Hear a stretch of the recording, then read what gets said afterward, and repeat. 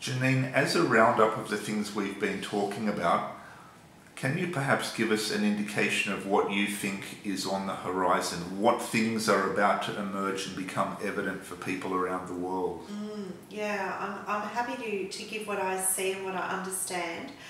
So based on the two templates that I've shared, the first one being the replay of the 66, 70, 73 AD attack on Jerusalem and attack on Judah, that is replaying 2015, 2019, 2020, and moving into a grand finale, 2022, 2023. So based on that template, as well as the 2020 template of the events that happened the day that Jesus died, what I see coming up is in September, which is the 9th month, which was that 9th hour that Jesus died. I believe, and I'm sharing this with a whole repertoire of researchers who are all calling out and warning that September is going to be a very serious month. So I wouldn't be saying this just based on the template, but there's a weight of evidence, a huge weight of evidence that in September we're going to be facing a mega crisis. So I'll explain the reason why. Last year, 2019, was a harbinger year, an announcement of judgment before everything is fulfilling this year. In 2019, and I can prove that, and the way I prove that, it might take a little bit, but there were 2 blood moons seen on the date of Tisha B'Av. Tisha B'Av is the date when they would go out into the orchards to inspect the trees for fruit. If the trees weren't bearing fruit, they would be cut down and burned in the fire. Now, John the Baptist, who announced Jesus' arrival, he said, the axe is laid at the root of the tree. Whoever brings forth not good fruit will be cut down and burned in the fire. He made an allusion to this, saying that there's a consequence. If we do reject Christ, if we don't accept his pleading to us, he's wanting to save us. But if we don't, well, bad things are going to happen. And so there was a blood moon on January 2019 and then a blood moon January 2020 on this very same date, announcing a year period. Now, Jesus told a parable about a fig tree that the owner came to harvest some figs, and there were no figs on it. And the gardener came, and the gardener said, "Oh, give me a year. I'll take a year. I'm going to dig it around. I'm going to fertilize it. I'll tend it. Maybe it'll bring forth some fruit." So the arrival of the owner to say, "Oh, it needs to be cut down," and the appeal by the gardener represents Jesus' work of intercession, saying, "Give us a year." So that's what this blood moons symbolise, this year period, the announcement of judgment, but then a year later the fulfilment of judgment. Consequence. Think of judgment as a consequence. And so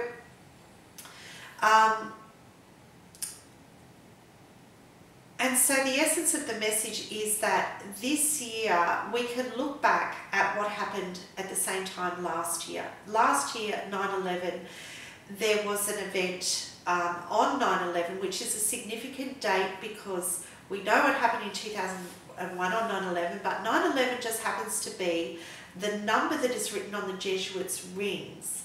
Now, it's a 1XX1. And we find that on a huge billboard, this number was put at ground zero after the events of 9/11. And so this is their signature number. And there's symbolic numerical meanings to the number. But last year on 9/11, there was a 11,000 climate scientists who called for depopulation of the planet. And on the 12th of the 9th, the very next day, the Pope called for all world leaders to come to Rome and to sign up to the Re-Education Alliance agenda, to sign a compact. Now, it was actually a code. This message was a code, and he gave a date for it, which was the 14th of the 5th, 2020. This date happened to be the date of St. Corona's feast day. Saint Corona was a saint, and she was recognised as a saint of epidemics. And so there was a very heavily coded message here that when the coronavirus is rolled out, you need to sign up to the New World Order, New World Government, COVID-19 government. That's what this was. It was a coded message because nobody ended up going to Rome on the 14th of the 5th. So we know it clearly was a coded message. And the other thing we know is that it was on the date of Pope John Paul II's birthday. It hit the centenary of his 100th birthday, or the centenary of his birthday, I should say. Can't have a double there. And he's died and he's been sainted by the current Pope. But there is a message in that because Pope John Paul II is reported by William Cooper to have challenged all world leaders by saying that the Pope is in a position of authority to rule the world government because the whole world recognises that they changed the Sabbath to Sunday, from Saturday to Sunday, and the whole world agrees with and goes along with their change. Now, this is quite an affront to God because he says, I change not, and he wrote the Ten Commandments. And anyway, so this is Pope John Paul II's challenge to world leaders. So there's a code there as well. And so 9/11 this year, I expect that we're going to see massive depopulation. Now, I'm not putting it out there as a prediction, but just based on the weight of evidence that I have already, I think this is a date that they have picked, and we're going to see very likely whole cities attacked. Now, would that mean that the depopulation is going to occur in double quick time? I think there could be some sudden attacks. Yes, absolutely. So just on that point, I had a dream, and I've had two dreams now. I had a dream last year, and I was shown 9/11 with like a nuclear sign around it, of concentric circles around it. So God was alerting me to that date. And just the other day, I had a friend inviting me over to her place. She's a researcher as well, very concerned about what's going on. And she had been praying, God, show me what's going on, show me what to do. And during the night, God gave me a dream in which he reminded me of that previous dream and of 9/11 with the nuclear sign around it. And in the dream, I woke up and I told my friend about the dream that God had reminded me of. And then I really woke up. And I feel that God is telling me, even though I'm out telling people now, I'm still in a dreamlike state. We're all going to wake up when it really happens. So based on that evidence, I've got to at least put it out there. I don't want to say it with 100% certainty, but I do feel that there is a warning. And based on that, based on Jesus' call to get out of the cities, I'm encouraging people to leave the cities. That is something I'm seriously encouraging people to do. That's not the only danger that the cities face, but particularly Sydney. Now, I need to explain about Sydney. In 2019, God began giving me the Jonah 3 call to go to Sydney. It's a long story. I have got it written down. I maybe will share it at some point because it was really mind-blowing. Lots of miracles happened. For example, the very first time I went to Ward, Sydney, I didn't have a clue what to do, but I just thought I'll act on it. I went to Darling Harbour. There was an expo on down there, and I thought maybe I can chat with people.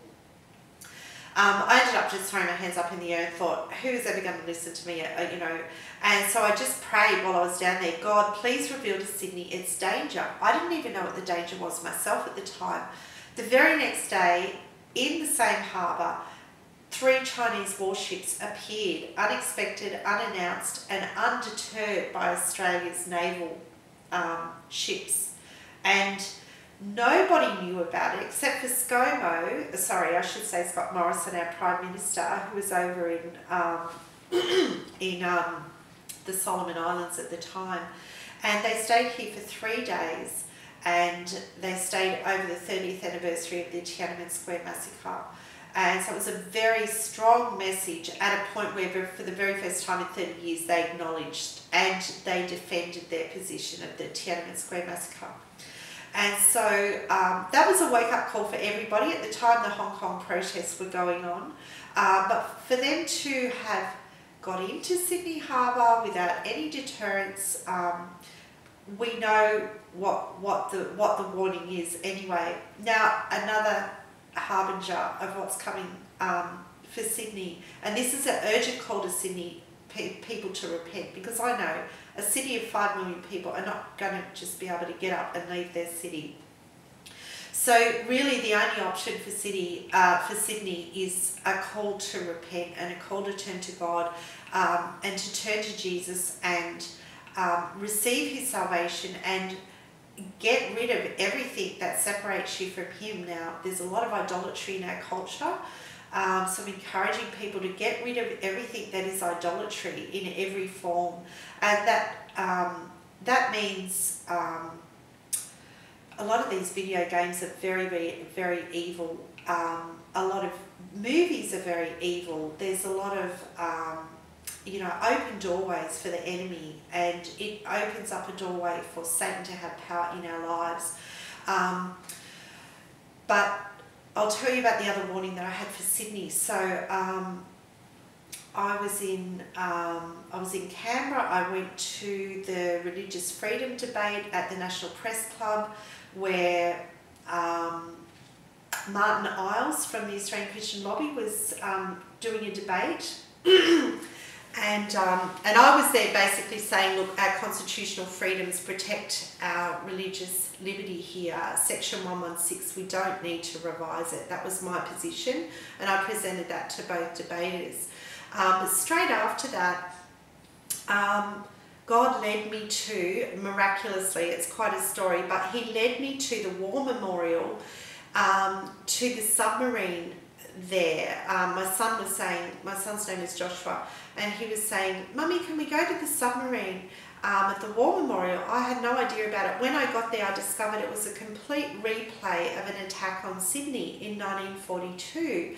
And it's got aeroplanes, got submarines, got everything, lights flashing, noises and the whole thing. It's in a huge area, and there was a 2-story red sign, huge red sign, about this wide, that just said attack on Sydney, 1942. Now, I never knew Sydney had ever come under attack before, and while I was standing there with my son Joshua, with another lady who God had miraculously led me to, we were standing there and we were reading the blurb at the bottom.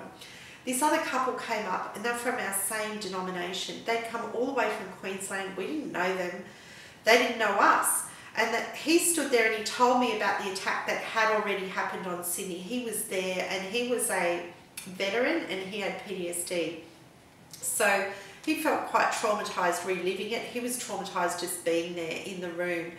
And when we both sort of discovered who we all were, we just hugged each other. Like we knew that it was sort of a God moment, we call it. It was an amazing thing.